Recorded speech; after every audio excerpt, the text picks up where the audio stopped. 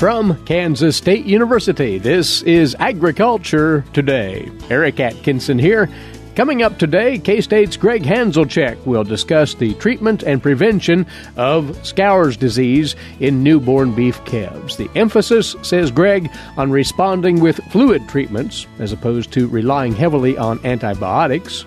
We've also for you today excerpts from the latest Cattle Chat podcast from the Beef Cattle Institute at K-State.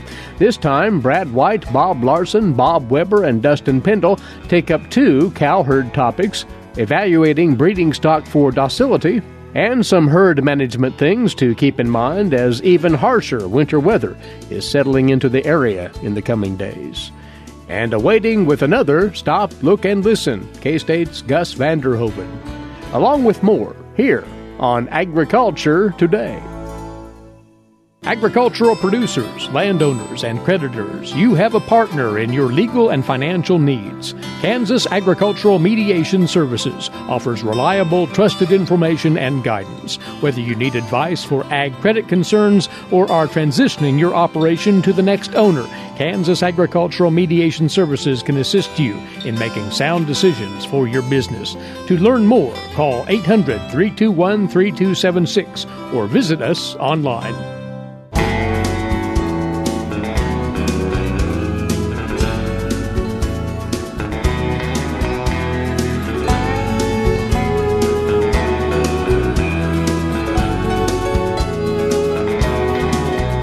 Glad to have you tuned in for another Agriculture Today on the K-State Radio Network.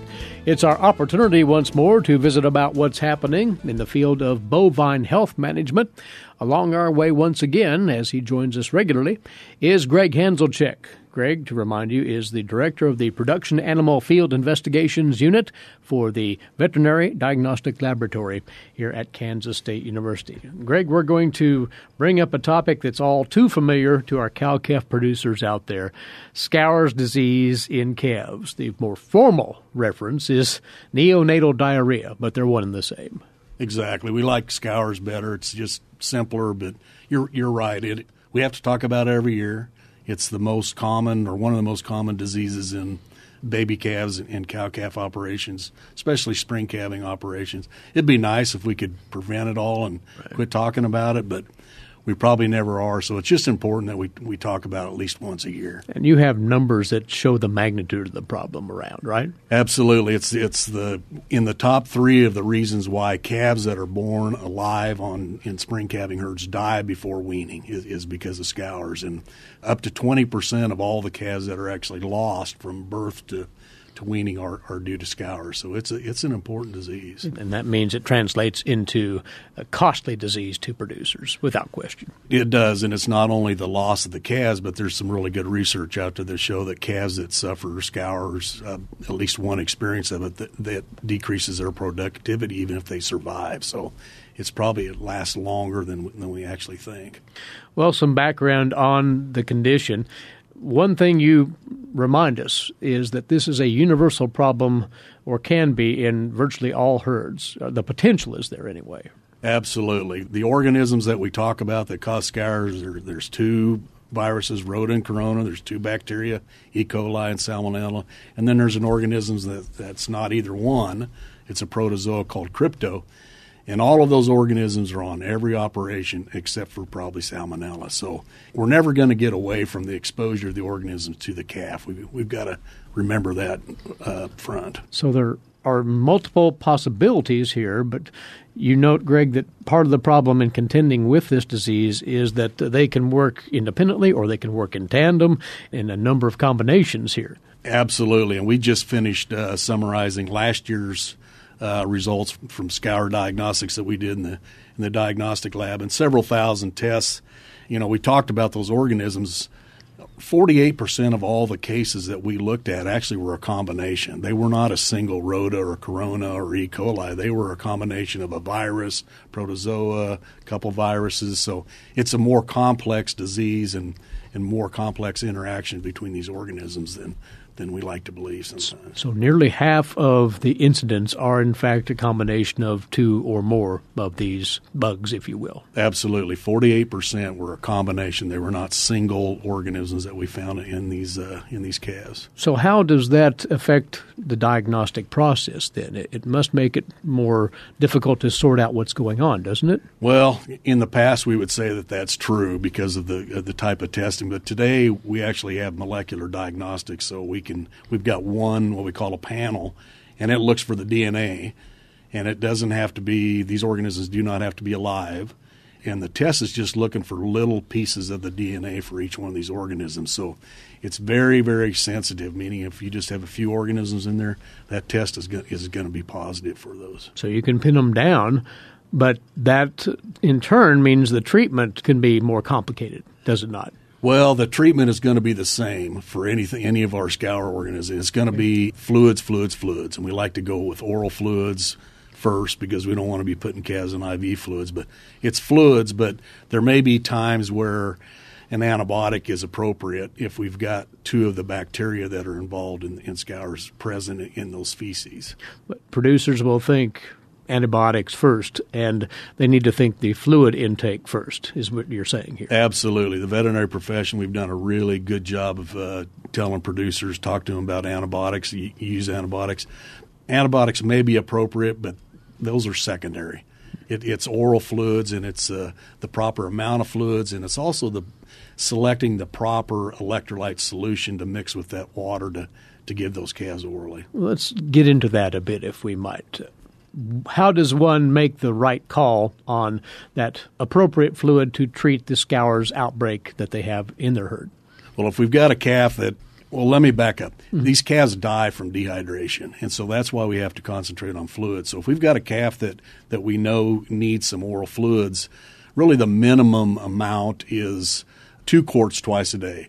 And all of our electrolyte solutions are produced to mix with 2 quarts of water. But a lot of producers think that maybe just 1 dose once a day is enough. And usually it's not. It's at least 2 quarts twice a day. And for some of these cases, it's going to take 3 to 4 oral, 2-quart oral doses of that fluid to get those calves over that dehydration. You can't really overdose the electrolytes. If it's excess, the calf is just going to urinate the excess fluids, and we're fine with that. But you don't want to underdose those calves. Greg, you also say that not all electrolytes are created equal in the marketplace. It's amazing on how many products are out there. I think there's 30 or 40 that are available in the United States, and some really good research by some people in North Carolina State have shown that only about 4 or 5, maybe at the most, are actually contain the ingredients that are going to help these calves as they go through this dehydration and this acidosis. So I wouldn't just go to the local co-op and pick the cheapest electrolyte. I would go to the local veterinarian and say, what's the best electrolyte I can use to treat my calves? Now, the preference would be to minimize, if not prevent, and prevention is awfully difficult, but at least minimize the outbreak of scours. And that gets back to the calving site and cleanliness more times than not, doesn't it? Absolutely. If there's a scour outbreak, the first step that a producer can do, if possible, to stop the outbreak is to move anybody that hasn't calved onto clean ground. If they're doing it in a dry lot situation, then scraping out the pen, whatever you can do to reduce the amount of manure that is exposed to those baby calves, a lot of times will stop the scour outbreak. If at all possible, find a grassy area someplace. Absolutely. The biggest area it can be dry lot, but grass is better. Anything that's large that just keeps the adult manure from building up and those calves exposed to it, that's really the key to preventing scours. Now, we talk about these various bugs that can cause scours, be it a virus, be it a bacteria, a protozoa. Are there any human health consequences in as far as coming in contact with these? Absolutely, and we talked about the treatment's going to be the same for all these organisms. One of the reasons why we promote diagnostics being completed on these calves is to find out, do we have predominant 2 organisms that cause disease in humans, which is the salmonella and the crypto? Because if it's there as the most likely organism, then special care about hand sanitation, clothes sanitation. We can talk to the producer about that and say we need to be extra careful when we're around those calves. If one does come in contact, simply cleaning up as soon as possible. That's the best bet. Absolutely. We recommend wearing gloves anytime that we're handling these baby calves. Do not take the clothes into the house, because we can transmit it to the kids that are in the house. So the clothes, we're dealing with scouring calves, the clothes stay outside. We handle everything in an appropriate manner so that we're not spreading these organisms to other people in the household. So keep that well in mind, something that is often overlooked in the hustle and bustle of the normal calving season. Regrettably, Gregg, we can't get rid of these complexes in our calving herds, but it's a matter of minimizing as much as one can. Again, fluids, do antibiotics come into play at all at any time? They probably do, but that's really up to the local veterinarian or the producer's veterinarian to decide that. There's times where probably antibiotics are appropriate, but that's not the mainstay. We have to concentrate on, again, the appropriate amount and quality of the electrolytes and the fluids that we're giving those baby calves. It still comes back to that standard message we seem to share every time we visit, and that is consult your local veterinarian. If you have a Scours outbreak, get a hold of that individual as soon as possible. Get them involved in the response. Absolutely. They're going to be your best source of information and guidance for treatment, prevention, for all these things that we talked about today. Well, the spring calving season has already commenced for a number of our cow-calf operators. The bulk of that activity will gin up here pretty quickly throughout the next several weeks. So producers, take heed and do what you can to minimize the calf health issues and even losses at the hand of neonatal diarrhea, also known as Scours. And Gregg, many thanks to you as always for the input. He is Gregg Hanzlicek from the Veterinary Diagnostic Laboratory here at Kansas State University. And you can contact that laboratory for more information on this health condition or other issues concerning your herd health and management at this simple web address, ksvdl.org for Veterinary Diagnostic Laboratory, ksvdl.org. After the break, we'll bring you excerpts from the latest Cattle Chat podcast from the Beef Cattle Institute at Kansas State University. That's next here on Agriculture Today.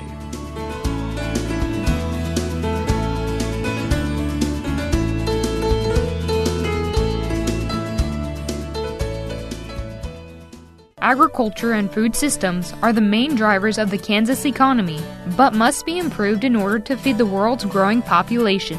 How are we going to do so? Reduce food loss, find ways to preserve grasslands, and help families stretch their dollars. Global food systems is one of the 5 grand challenges K-State Research and Extension is addressing. To learn more, visit www.ksre.ksu.edu.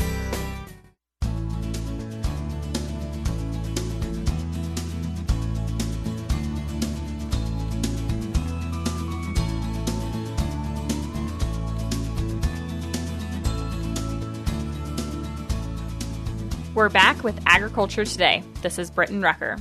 Coming to you from the Beef Cattle Institute at Kansas State University is another BCI Cattle Chat. Participating in this week's podcast are veterinarians Brad White and Bob Larson.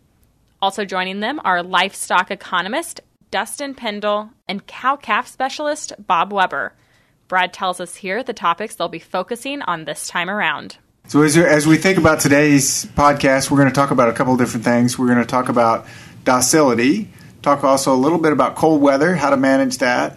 To jump in, docility, and maybe Bob, you can tell us genetics-wise, or as we think about planning for our herd, how big of a role does docility play when you're making culling decisions, either on the adults or, let's say, replacement heifers? You know, as we think about docility or temperament, another way to describe how an animal behaves. Genetics, we try and define the situation under which they behave so it's uniform across herds as much as we can.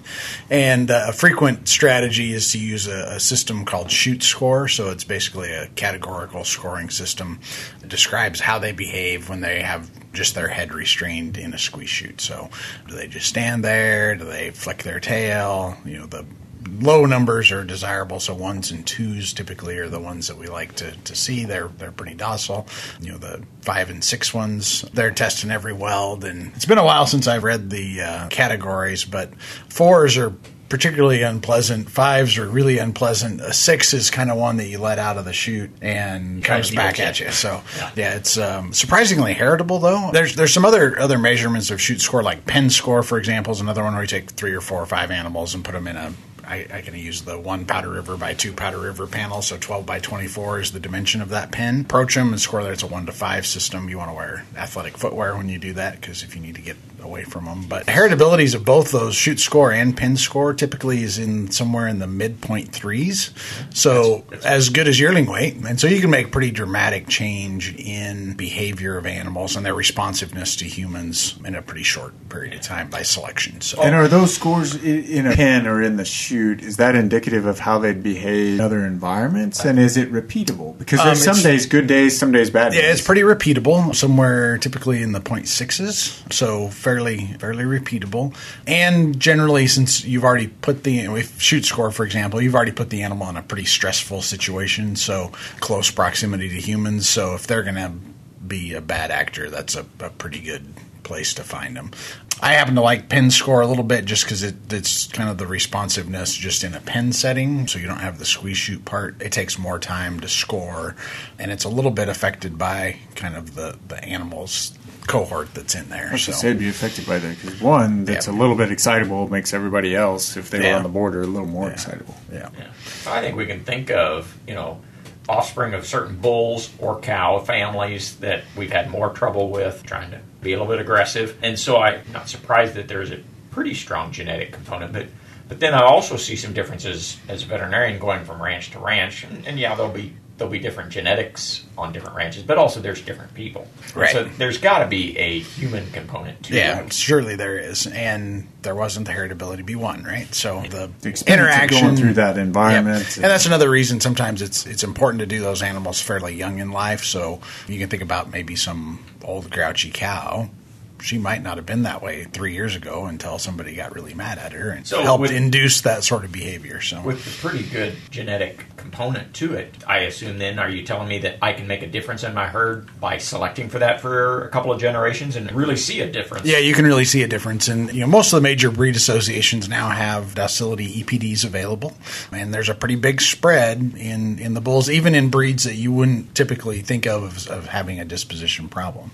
So, kind of keeping that as one of the criteria, particularly as we think about bulls for building replacement females, for example, paying attention to docilities, it's definitely worth the effort. What about correlations with other factors? Like, is it correlated with performance? Phenotypically, there's not a lot of genetic correlation data, a little bit, but it's not a bunch. But phenotypically, so when I was at Mizzou, we did some work on tracking a group of calves from weaning time clear to harvest, including feed efficiency and feed intake data in a grow-safe system. So we had a backgrounding period, a weaning point that they were scored, a 56-day backgrounding period, and then they went on feed. And one of the things we found is that the cattle that went into the receiving or backgrounding period that had better either pen scores or chute scores, or if you want to capture an objective measurement, we use flight time or flight speed, so how fast they left the chute. The docile group had statistically significant better average daily gains than the wild ones, and so we kind of divided them up in thirds. And so that was interesting. When you put the cattle on feed, the docile ones, they went into the feed yard heavier. They gained more during the backgrounding period, but they were also more feed efficient during the feeding period. Now I can get two things that I want. I want more docile cattle, as well as some better performance, and at least they're not hurting each other. Yeah, and one of the things we thought was interesting, and may have been partially an artifact of the feed setting that we were in, but it was a set of small group pens, so there'd be 20 to 50 head per pen for those grow-safe nodes, and we phenotyped the cattle every 2 weeks, so we could get our repeatability measurements. One of the things we noticed was the cattle that were really bad, so the 4s and 5s for the pen scores, those cattle typically didn't get better during the feeding period. The ones that were really excitable. The really excitable ones. And if you went and watched when they were doing a feeding event, those cattle, as soon as the feed truck comes up to the feed bunk, those cattle would go stand at the back of the pen, and they would get back to the feed bunk about the time the truck came back by again to feed the next pen over. So, as traffic and activity around the feed yard really disrupted their kind of feeding behavior, it seemed. And so it wasn't just the people, it was the cattle in the pen, everything else going on. All kinds of stuff going on. And I thought it was interesting, we tried to have really good stockmanship, handle those animals consistently. But they're flighty. The bad ones just stay bad, was our experience. And I think that's a great point. And that's why we can manage it as something in our herd. So this is something with a heritability, and you said similar to yearling weight, the 0.3 of docility. It's something that you can build in over time in your herd and you have some control over. Yeah. But also, to your point, managing that environment, making sure it's as low stress as possible, because if they have a bad event, they may not get better. So it can be cumulative. One of the things that's really interesting, too, is if you look at keep track of the serial order that animals go through processing, and as you handle them repeatedly, you'll find as you go get a big group of animals or draft from a big group, they have a tendency to kind of aggregate about the same way. And the interesting thing is what's left in the pen at the end is really two different phenotypes. One is the really docile ones that they've been pushed around all day by their friends. The other one's the really crazy ones. Yeah. And so, kind of maybe keep track a little bit as you think about as you're working, say, weaned heifers, those last 20 maybe that go through out of 100, kind of pay attention to who they are, and that can have an impact. So one of the other things we wanted to address today was talk a little bit about preparations for colder weather and a couple things to think about there, making sure our barns, everything are ready to go, as well as the water. And Bob, you had a couple comments. It is January, and so some of the things that I commonly come up in our lives anyway is water sources and planning ahead, making sure that you're ready for keeping the ice off of water sources, and just making sure the cows and calves are in pretty good body condition, because cold weather is hard on a thin animal particularly. So make sure the body condition is good. And if you're going to start calving, that first 24 hours of life, that calf is born wet, hasn't had a belly full of warm milk yet or anything like that. He's at pretty high risk for cold stress if he's born in a cold, particularly wet environment. And so really watching those calves during their first day of life to make sure that they can get warmed up and get ready to go. In addition to water, in the cold weather, you got space heaters, heat lamps, thinking about fires, and so that's something else you got to think about. It does seem like this is the time of year when you'll hear about an occasional barn fire or shed fire or something like that set up by I'm trying to warm up calves or I'm trying to keep something else warm. So you just keep that in mind where you're setting things nearby a space heater, heat lamp, and on a shelf. Sometimes it's we're starting to use that stuff, but we're using an electrical circuit we haven't used since last year, and we didn't notice that some rodent had chewed through the wire. And so we flip the switch on, nothing happens right away, we walk away, and at midnight the barn burns down because it's got an electrical short. Or extension cords. It's never right next to where you need it to be.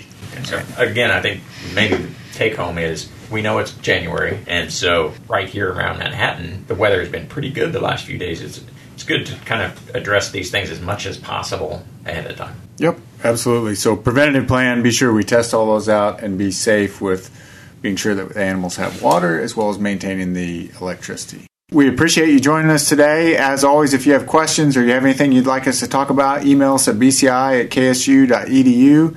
And we look forward to seeing probably several of you. Most of us will be at NCBA here in a couple weeks, so we'll be able to see you there. Yep, look forward to it. From the Beef Cattle Institute at Kansas State University, that was Brad White, Bob Larson, Dustin Pendle, and Bob Weber. Be sure to hear the entire podcast at beefcattleinstitute.org. Again, that is beefcattleinstitute.org. When we come back, Eric will have the agricultural headlines and more. For Ag Today, this is Britton Rucker, and we'll be back with more after the break over the K-State Radio Network.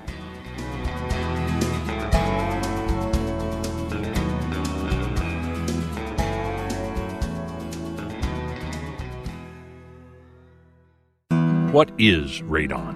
Home exposure to radon gas is the leading cause of lung cancer death in the United States for non-smokers. In Kansas, 1 in 4 homes will test at or above the EPA action level. The Surgeon General recommends all homes be tested and fixed if necessary. Visit kansasradonprogram.org for more information. Test, fix, save a life. This message brought to you by the Kansas Radon Program, the Kansas Association of Broadcasters, and this station.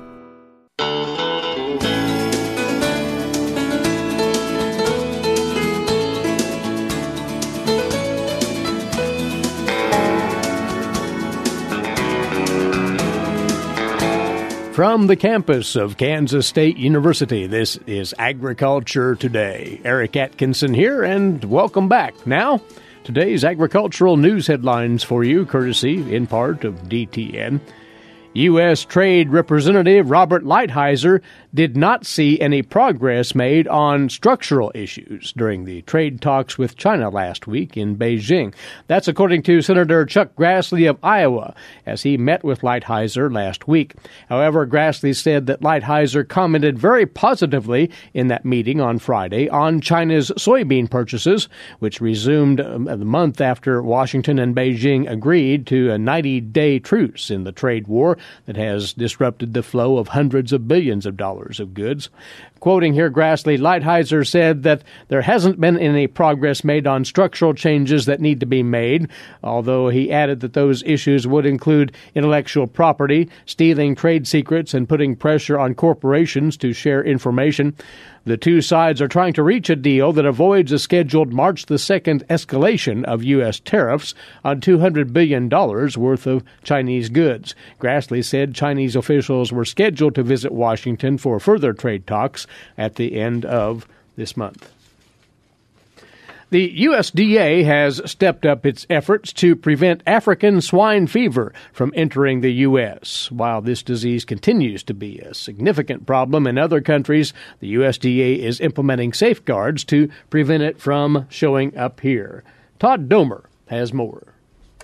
Chinese officials continue to deal with an outbreak of African swine fever. Numerous cases have been confirmed in China since the initial discovery in August. According to USDA, the disease also is spreading within the European Union, reaching 10 member states and affecting mostly wild pig populations. Despite never being found in North America, USDA is increasing its vigilance and safeguarding efforts against the introduction of the disease into the U.S. Imports of pork and pork products from affected countries are being restricted. USDA also is working with port of entry officials to increase passenger and baggage screening for prohibited products from affected countries. At the farm level, USDA is collaborating with states, the pork industry, and producers to ensure biosecurity and best practices are followed. African swine fever is a virus spread by contact with body fluids from infected animals. Although it doesn't affect humans, people can be carriers of the virus, as can ticks. It can be spread by feeding pigs uncooked garbage containing infected pork products. Symptoms in hogs include high fever, decreased appetite, weakness, discolored skin, coughing, and difficulty breathing. Producers or veterinarians should immediately report animals with these signs to state and federal animal health officials. I'm Todd Domer. The U.S. Ninth Circuit Court of Appeals has dismissed a lawsuit against dicamba, this happening last week. However, that left open a door for the plaintiffs to expedite a new lawsuit in this new calendar year. The original lawsuit, which was filed by 4 farm and environmental groups in 2017, argued that the Environmental Protection Agency's 2016 registration of XtendiMax for over-the-top use on soybean and cotton fields was unlawful. When that registration ended and EPA renewed the dicamba registration last year, Monsanto, now Bayer, and EPA argued that the court should dismiss the lawsuit as moot. The court agreed, but the panel of judges also ruled that the plaintiffs, including the National Family Farm Coalition, should be allowed to fast-track a new lawsuit based on the new 2018 dicamba registration. An expedited schedule means that a process that often takes years can be compressed into a matter of months. That's according to an attorney for one of the plaintiffs, George Kimbrell, representing the Center for Food Safety. This makes it more likely that the court could issue a final decision on the legality of the dicamba registrations here in 2019. Well, the passing of a farmer without a will or without properly structured farmland ownership can make life difficult for heirs. In many of those situations, the next generation owns the land as tenants in common, and if the owners can't agree on how to split the property, they can go to court for judgment allowing partition by sale. That's the preferred settlement method in 39 states. This forced sale obligates the family members who want to keep the farm to have the winning bid at a public auction on land that they partially own. 11 states have created an alternative to this process by passing what's called the Uniform Partition of Heirs Property Act, which allows the tenants in common to cash out an owner who wants to sell at an appraised value without having to put the entire property up for sale. It establishes a clear preference for a physical division of heirs' property as opposed to a partition by sale, and it allows the court to consider factors such as heritage, historical, or cultural value of the property in deciding how to partition the land. The new Farm Bill now gives states with such an act in place an additional boost. Frequently, land inherited this way lacks a clear title because not all of the fractional interest owners have been identified or have legally established. That's according to a professor at Texas A&M's University School of Law, Thomas Mitchell. That school drafted the Farm Bill provision. It now allows the owners of heirs' property, as defined under the Act, to qualify for Farm Service Agency farm numbers and to be eligible for many different USDA programs, including lending and disaster relief programs. And the Farm Bill also gives producers who own heirs' property in these 11 states priority consideration for legal assistance to help them restructure their legal ownership for greater stability and obtain clear title to their property, noting that Iowa is the only Midwest or Plains state so far with this type of law in place. And Kansas State University has selected its new director of the Food Science Institute here at K-State, Jeanette Thurston, her name. She'll start duty in June. For the last 10 years, she has held positions at the USDA's National Institute of Food and Agriculture in the area of food safety. The Food Science Institute was established in 2001 to integrate the expertise in food science across the university. It facilitates undergraduate, graduate, and online education programs and provides both research and technical assistance to food industries. Thurston holds a Ph.D. in soil, water, and environmental science and microbiology, a master's in environmental science, and a bachelor's in microbiology, all from the University of Arizona. And for many years, she was a national program leader for food safety at NIFA, leading science programs and serving as a liaison to land-grant and other universities, national laboratories, industry partners, federal agencies, and other stakeholders. Again, Jeanette Thurston is to be the new director of the Food Science Institute here at Kansas State University starting this summer. Today's agricultural news headlines will return with more here on Agriculture Today. Have you ever thought about where your food comes from? If you're thinking the grocery store, think again. Facts show that the American farmer feeds more than 129 people. They are continually increasing and improving their operations. A wide variety of crops and livestock are grown in Kansas as well as the United States, providing food to your dinner plate. Next time you see a farmer or rancher, thank them. For more information, contact K-State Research and Extension.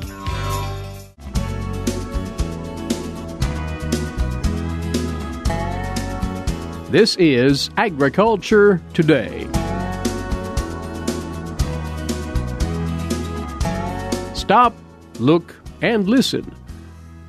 When I looked again, he was gone, and one of the feeders was slowly swaying. That's Gus Vanderhoeven of Kansas State University with comment on life in rural Kansas.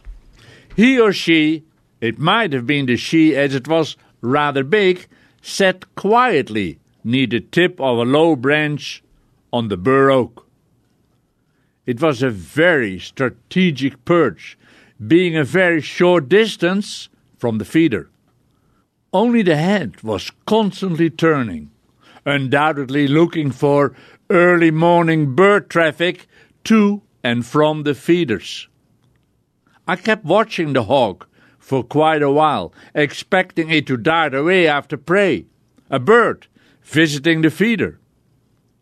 I was thinking hard what to do, to chase the hawk away or let nature take its course? Generally, I let nature do its thing. We all have to eat. However, it was the fact that the hawk had perched near the feeder that disturbed me. Undoubtedly a very smart hawk, but maybe too smart.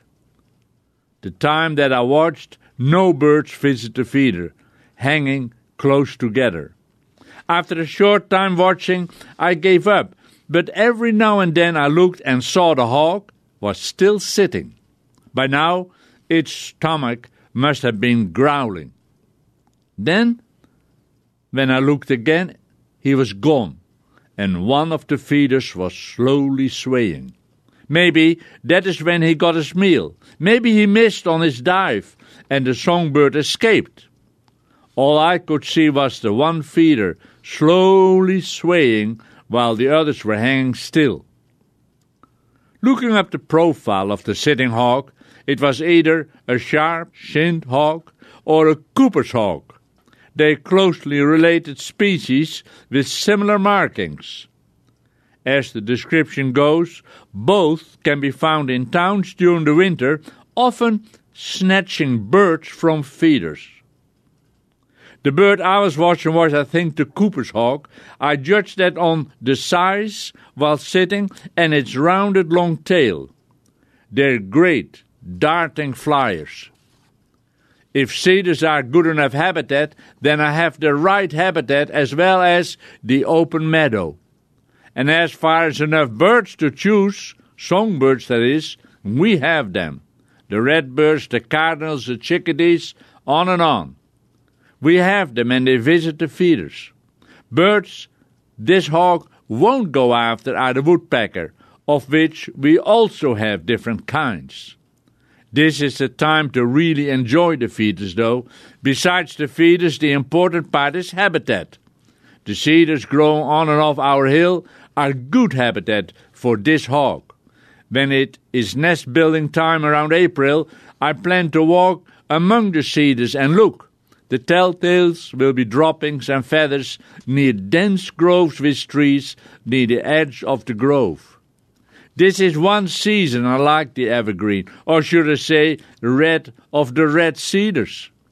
It is what grows here as a grove. Besides habitat, I enjoy the winter scene when snow lies on the branches of the cedars. With the snow, the landscape lights up. With range pastures overgrown with cedars, you can see what I mean. But even on small scale in the backyard, the evergreen, the cedar, the canard cedar will make a show. And on cold, blustery days, they provide shelter for the birds. The spreading cedars out on the range concern me. It's rangeland gone to waste. But what does an old farmer do? It's like a friend reminded me with regard to the chainsaw I still use. Remember, he said, old men can easily cut their legs off. I know. But I'm still cutting my own wood and help friends. No time to get old. Being out in the woods later in the afternoon when the sun starts to go down is special. Suddenly, you feel it is getting colder again, and light on the trees reflects differently. The orange light of the sun going down shows on the smooth bark branches and gives a bright glow of the evergreens while making their shadowed parts even darker. It's a time of the day which can be either very silent, quiet, or busy to get feeding done.